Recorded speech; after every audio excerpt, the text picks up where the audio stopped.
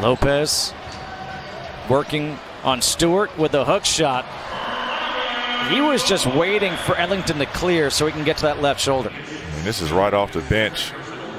First play call for Lopez. I mean, that is a highly contested jump hook. Lopez fumbling. There's Hachimura able to come away with a loose ball. Hachimura's baseline jumper is off. Lopez, the offensive rebound, goes back to the hook shot and finishes. Now he shovels it to Lopez. Lopez, the hook shot, gets it, and again he's asking for a call.